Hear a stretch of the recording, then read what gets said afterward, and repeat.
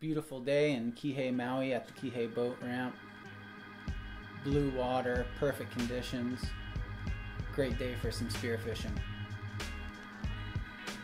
Going over some of the shallower reefs that we pass over. Heading out to my stomping grounds and my hunting grounds. Some of my favorite places in the whole world where I feel most at home.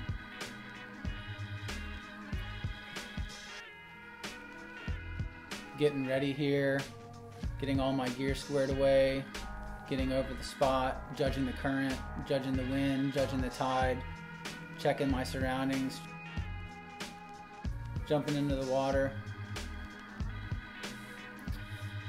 loading my aim right with my double flopper.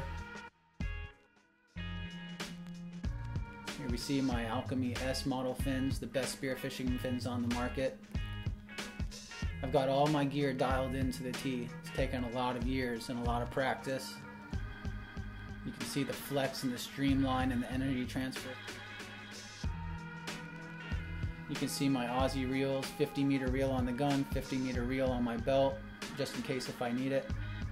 Double flopper, Dean Kutra shaft. He makes them in California, best shafts in the world, I think. Fighting against positive buoyancy and then getting into my negative buoyancy. You can hear me equalizing here. Effortless, relaxed.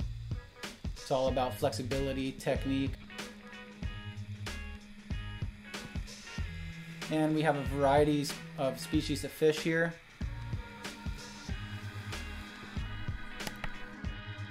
Pulling my way across the bottom, not to kick my fins or make any noises on the reef that might spook the fish.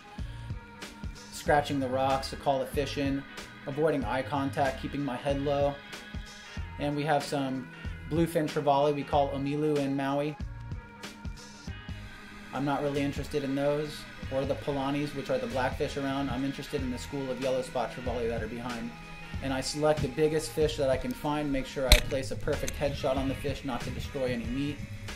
Confidence in my shot, I put the brakes on the fish so it can't hit the reef and tangle itself up, possibly ripping off.